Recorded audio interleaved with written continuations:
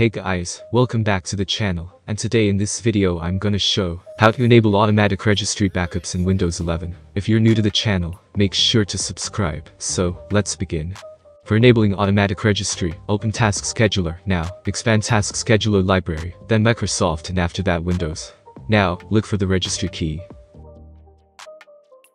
Double-click Registry to open its window. And then go to the Triggers tab. Press the New button to bring up the new trigger window. From the settings, choose the appropriate option, like daily, weekly, or monthly. I'll be choosing daily backup. Now, enter the start date and time, and then set recur value, that how many times you want to make an automatic backup. After that, click on the OK button to save the new trigger.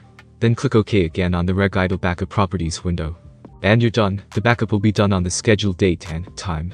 So, that was it. Hope it was useful. Consider like for the video, subscribe to the channel, and if you have any question, just comment down below. Thanks for watching, and have a great day ahead.